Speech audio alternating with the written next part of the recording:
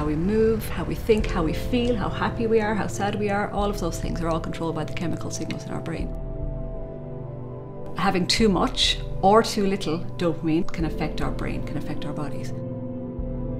In Parkinson's disease, it's the brain cells that make dopamine. Some of those brain cells start to die and degenerate, so we have less dopamine in the brain.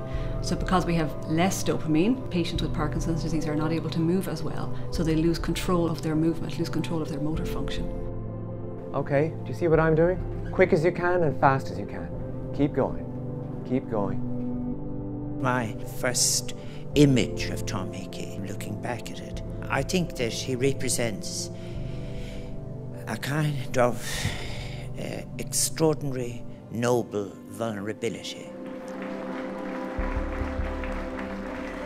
First thing that I asked when I realized that I have Parkinson's was, what bad thing have I done to deserve this, you know?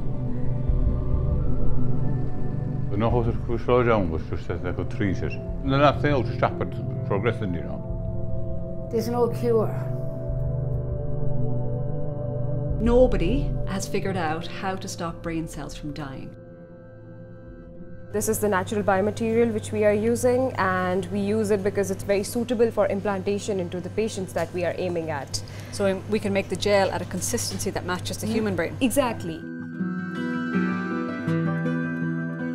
The brain Matrain implant will attempt to address several different features of Parkinson's disease at the same time.